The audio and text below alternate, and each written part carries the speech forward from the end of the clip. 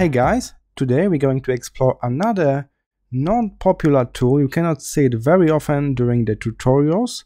It's called color replacement tool, and it will help us to recolor certain element in the picture without need for selection or masking.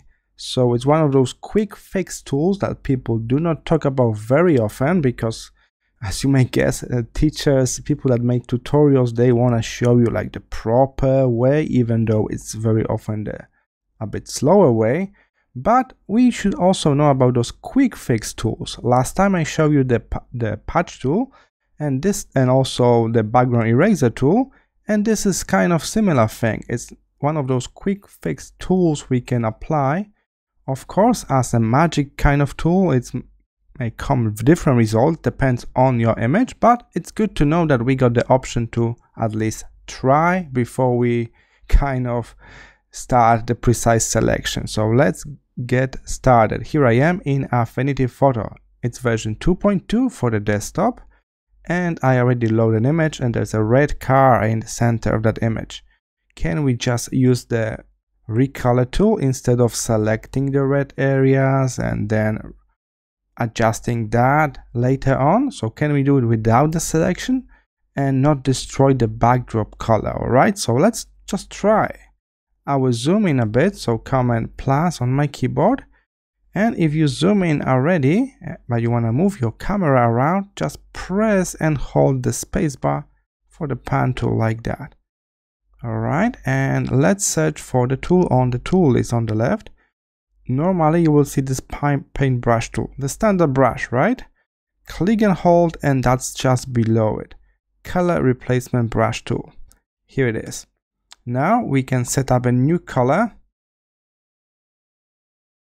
So let's say we want to turn this red car blue.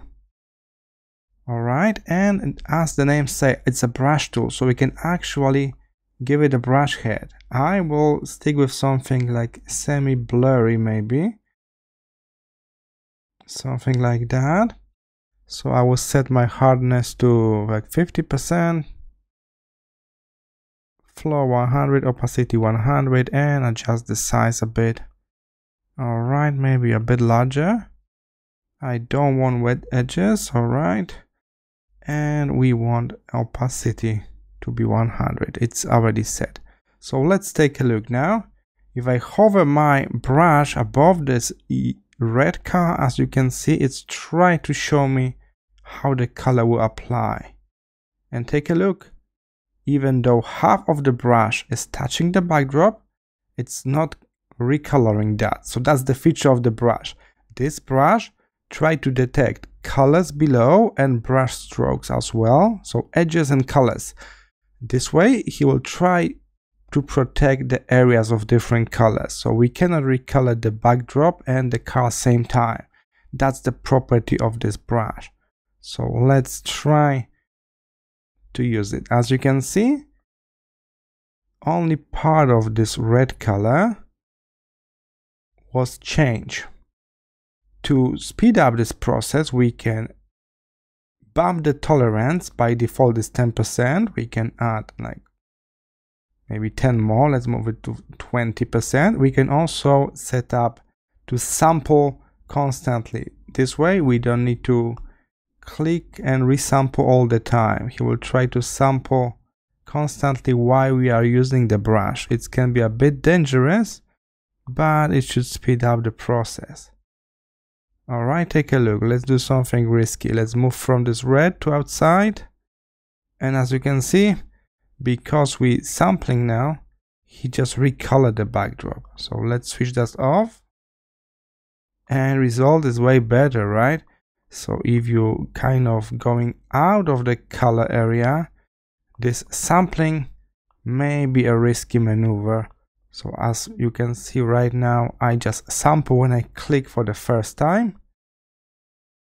That's when the sample is made. This way I'm protecting the color to not leak out that much from this red area. But in that case, we got a car, so there's some kind of reflection on it. I will need to sample multiple times for different shades of red. Or I can also bump up the tolerance even higher. There's no red color in the area, so we could risk that. So let's make it 30%. All right. As you can see, I'm working with really large brush, and those spaces between brushing here, they are not nice. Take a look. That's something that I messed it up here. Can we fix that later? Let's try. All right. And another reason that this tool is not really popular, we cannot say it often while people doing tutorials and try to show you different techniques, is because it's a destructive tool. So what I'm doing right now is to actually destroying the original image. So if tomorrow I change my mind and I already save it without a copy of the layer for the original image, I will need to redo the stuff again from scratch because I destroy the picture. All right, so that's destructive method. Is always advised to avoid destructive tools, but as I mentioned, they're pretty good for quick fixes. All right, so take a look. That's my result. Try to recolor the car without any prior selection. I think the background is not that distracted. I see some blue coming out a bit at the very top, but when I was brushing here, as you can see, those area between different brush strokes, when the program resample, they look desaturated. It's maybe because of my brush hardness is like 50%, but I really don't like that, and seems like I cannot rebrush that. So that's really weird.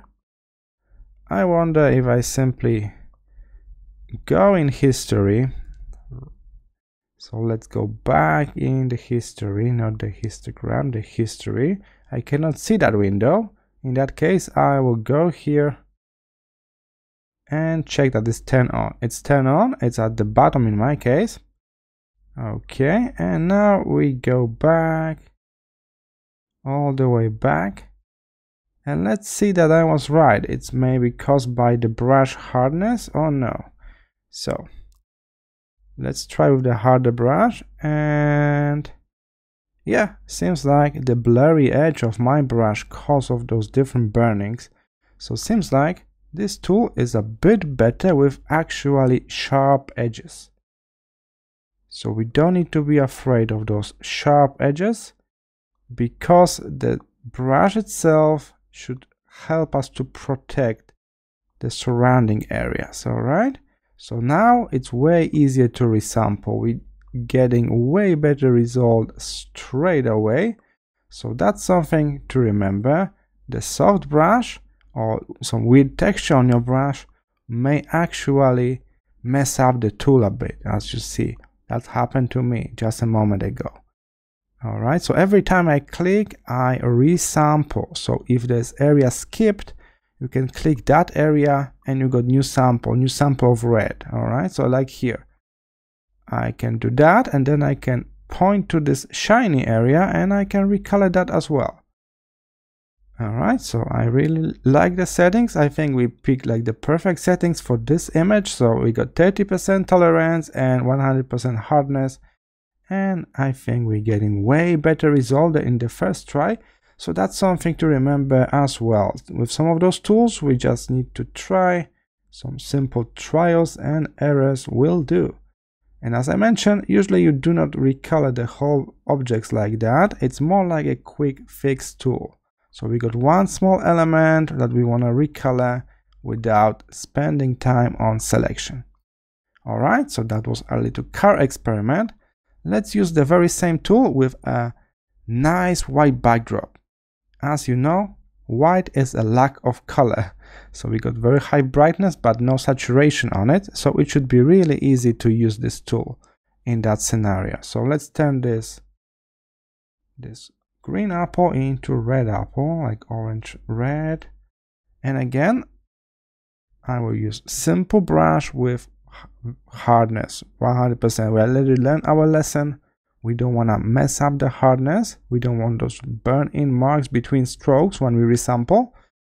And let's try it out. I click inside, so I sample the green color, and then I will work from inside all around and see what I can recolor in one stroke.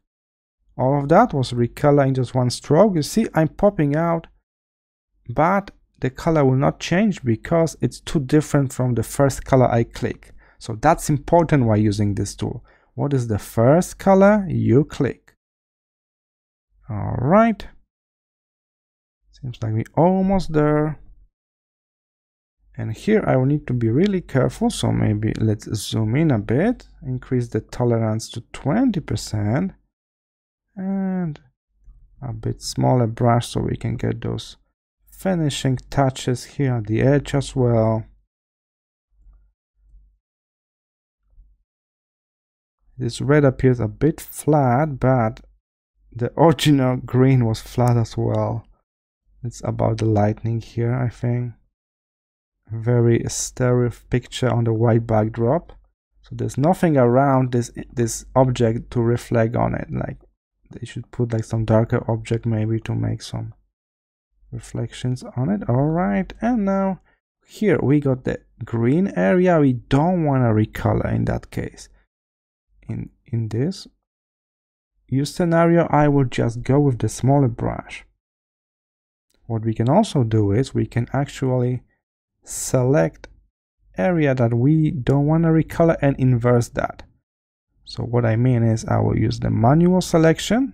So there's freehand selection that I can set up, and then I can make those selection lines around this area because I want to protect it. So I don't want to recolor this guy.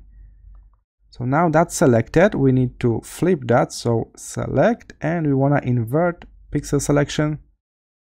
And with that, we can go back to our tool and keep recoloring, and that selected area is protected now. Actually, everything else is selected except that area technically. So that's how we can use selection to support our color replacement tool. And here it is, we recolor the apple without any precise selection and masking. All right, and the last experiment that will be a really common use for this tool, when we got very contrasting color like this yellow flower, that should be pretty easy to recolor. So let's try it out. Can we easily change the color of this yellow flower? Click and work in and out. We can try with the very first click to see. As you can see, I'm not precise at all. I'm not precise. All right, then I click the darker shade of it, and I think 15% will be just good tolerance for this one. All right, if you want to resample, simply click again, different shade of yellow, so we can cover all of that. I got huge brush and I'm not precise at all. I let the brush do the job. So the main job of this brush is to protect the areas of different colors. So when I click the yellow, the brush will know I want to recolor only the yellow part. All right, let's zoom in here. See this shade of yellow, very bright one.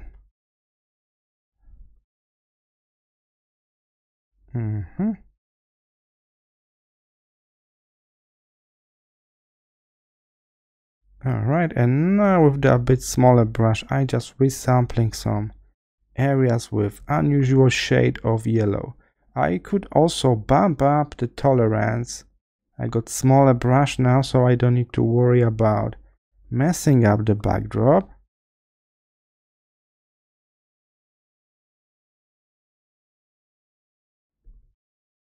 If you got troubles clicking on the color, feel free to zoom in. As you can see, I need to actually select the color. I mean to be in the center of that brush for me to sample that well.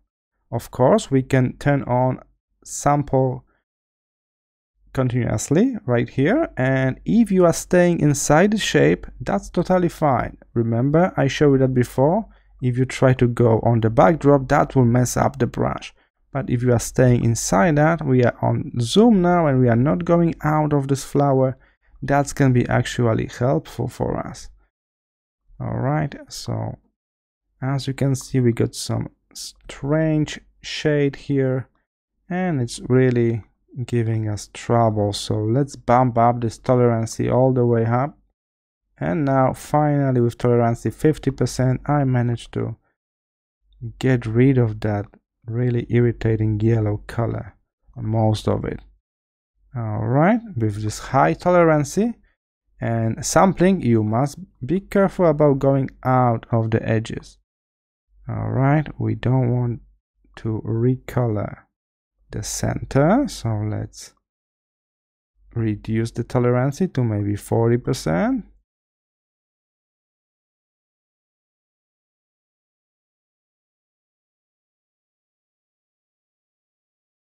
And just little fine details here and there.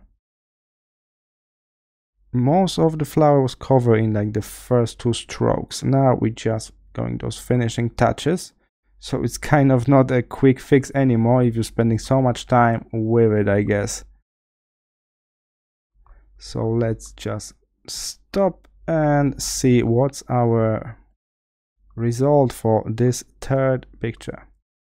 Let me just zoom out. If you want to zoom out quickly to see like 100% of the image, I recommend you guys to hit Command or Control 0.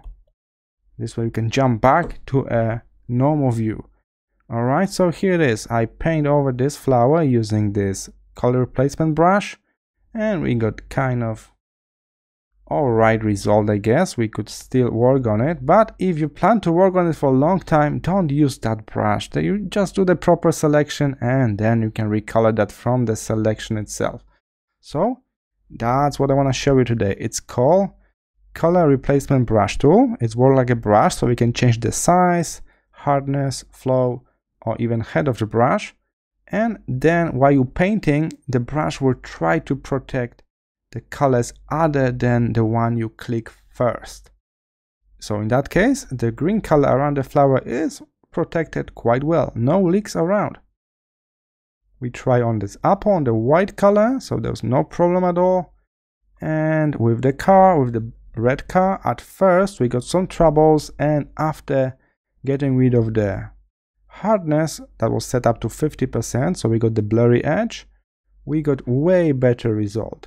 So just trust in the tool, put the hardness to 100 and trust that the tool will help you to protect the backdrop. So that's one of those quick fix tools that not many people show around, but if there's something that you need to recolor quickly in the image, you don't have time for precise selection or skills or experience, use this one, recolor that little part and move forward with your project, alright? So thank you for today, and I will see you in the next tutorial. Bye!